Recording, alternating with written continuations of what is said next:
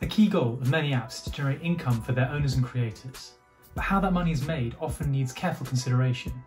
In this 2 Minute Tuesday, we'll talk about the ways in which you can accept payments from users, as well as a few rules to watch out for. First up, web apps.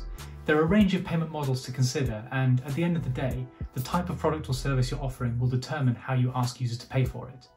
If you're selling access to a set of tools or resources, then a subscription model based around regular monthly or annual payments can work well. It lets users spread the cost over a longer period of time and ensures a steady stream of revenue to support your work.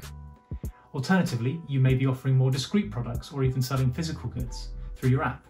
In this case, simple is often better, taking one-off payments just like any other online retailer. There are also gig economy style setups like Uber or Deliveroo, where you're running a platform that connects customers with contractors to provide their services. Here, payment goes through you, but is ultimately paid out to the contractor, minus any commission or costs that you take. For all of the approaches, Gravitywell we use Stripe. It integrates quickly and easily into any web app and offers a one-stop solution for billing, payment processing, security, refunds, and reporting on all of these payment methods.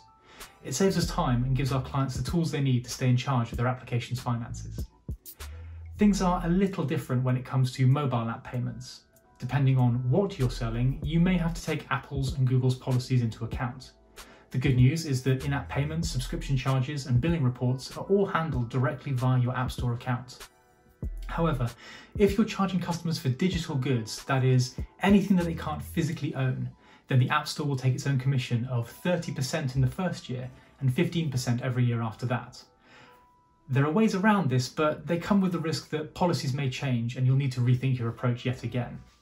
At the end of the day, it's a balance of cost and convenience, but it's something you should be aware of when drawing up business plans for your app.